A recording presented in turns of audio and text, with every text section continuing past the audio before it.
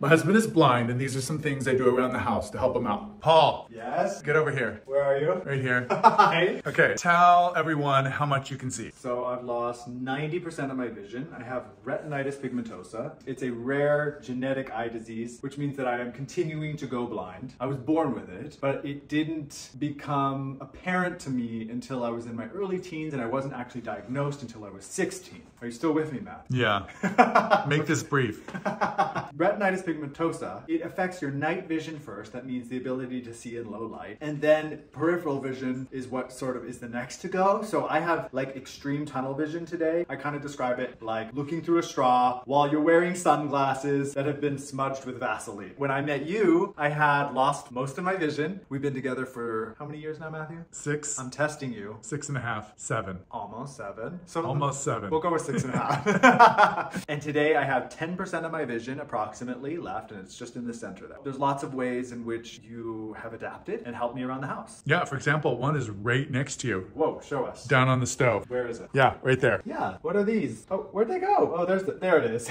Okay. I feel like we've lost a couple. So that is a little raised, can you see that? Come on, focus. There it is. That is a little raised rubbery dot that's on the start button. So Paul can find that. In fact, the cancel dot came off. Yeah, the cancel dot came off. Should we go put that on? Preferably, I would like all of these to be dotted. We need the whole panel, because how am I supposed to differentiate this right now? Here, let's do it. You hold this. I'm not sure That's if a we have mouthful. that many that match. Uh-oh. Well, do they have to match? Well, you know, it'd be really easy. Oh, No, here's Matthew. 4 more. I just thought of a solution. What? Well, it could be every other one, because all I need to know is where 1 is, and then if there's a gap between 1 and 3, well, then I know that's 2. Okay, so that's 1, 2, 3, 4, 5. Okay, so here's 6. 5 of them? 6, 8, and 0, or do you want me to do in between them like 7 and 9? Okay, let me So go feel that. Where is my hand? Attached to your arm. Here, you take this. No. How Okay. was that a pretty good videography from a blind guy? Well, right? I'll have to review the footage. Okay, This so is dirty stovetop. oh, it definitely has to be 1. Okay. 1. Where's 1? Yeah, because I would feel, and as soon as I hit 1, I want to know like that's where it is. Okay, so you can 2, find 1. 3, 4. We have 5. Maple. What do 8. you think about this, Maple? This is my guide dog, Mr. Maple. Hi, baby. You want to help Daddy? Probably wants to eat this. No, that's not for you to eat. Maple. Don't you eat that. Okay. Go get your bone. Go get your bone. Okay, where are you? Okay, here. Take that again. So tell me a temperature to put in. 375. Okay. 3, 7, 5. Start.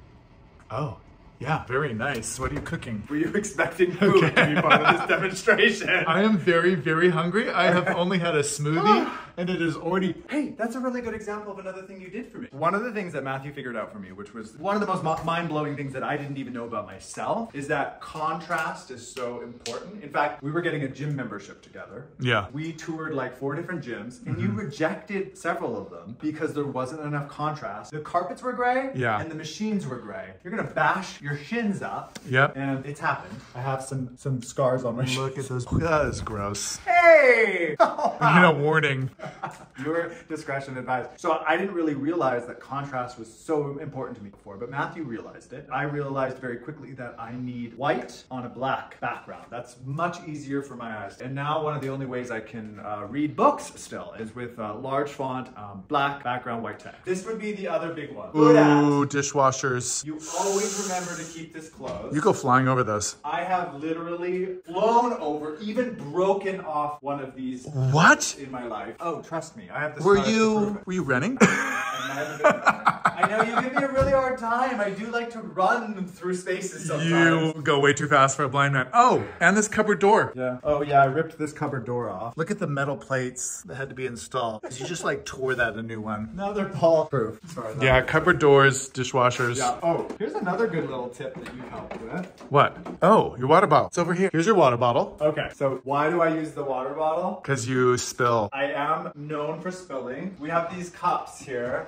clear cups that are way too easy to get knocked over. Matthew, what is something else you do, or rather don't do? Yeah. Right there. I do not put a glass in the middle of the counter because that's invisible to you. Well, I mean, most things are, but yeah, that's totally visible. I have like set so many things sailing, just kind of like washing. I'll be washing the counters or something.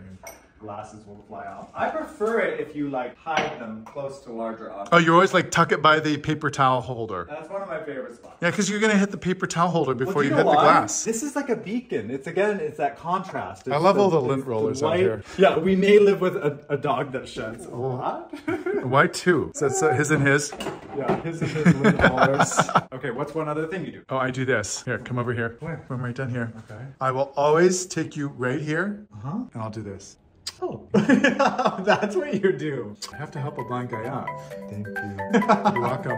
Hi, I'm Matthew. And I'm Paul. We are an interabled couple. That means that one of us has a disability and the other does not. I have a rare eye disease and Matthew is fully sighted. We may do things a little bit differently, but we are just like everyone else. Yeah, one of the cool things about our relationship is even though Paul has only 10% of his sight, we make accommodations for each other. I help him out, but he also helps me out a lot. Paul has a whole lot of strengths that really benefit me in the relationship, and we'll talk about those. Yeah, so we have been creating content for, gosh, has it been like 3 years together now on Instagram, TikTok, and a weekly podcast called His and His. And here we are doing our first ever YouTube video, something we've wanted to do for a very long time. Okay, Matthew, you do a lot of really great things around the house to accommodate, but I do have a little bone to pick with you. Something may have happened that I need to discuss, and it may have happened during a fight. Yes, that's all I'm going to say. May have had a big fight. Do you have any idea what I'm talking about here? I think so. Okay, but I don't know if you know It was exactly. an epic fail. We're going to discuss that and some other things on today's extended episode. If you would like to access the extended episodes, you can tap the link in the description and head over to Patreon where you can unlock all of our extended content. Patreon.com/hisandhis. Okay, Matthew, are you ready to hear? Yeah, so we were fighting As we do regularly. every day.